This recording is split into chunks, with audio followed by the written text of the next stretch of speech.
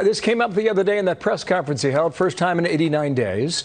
And the question came from Doug McElway. And when he was asked about it, he said, I've been tested with regard to cognitive ability, and I'm constantly tested. I just didn't know what that test entailed, Kate.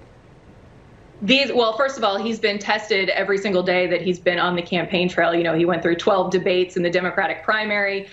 He defeated 25 other candidates to become the Democratic nominee. Got it. Just to be clear, this wasn't a mental test that he took then, right? You're talking about being tested in life.